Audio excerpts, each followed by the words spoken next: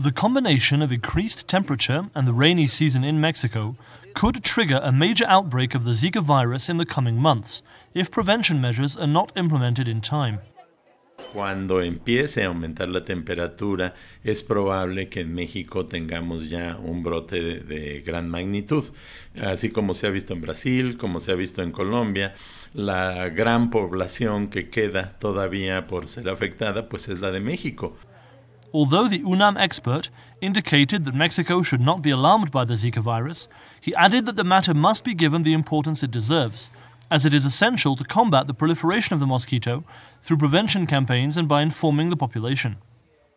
Pues lo que se tiene que preparar de aquí a la época de lluvias es una gran cantidad de recursos y personas entrenadas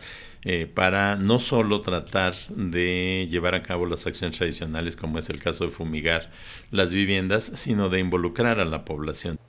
Since the World Health Organization issued a global alert against the virus on February 1st, Mexican federal and state authorities have reinforced the spreading of messages in mass media for people to help reduce the possibility of being bitten by mosquitoes.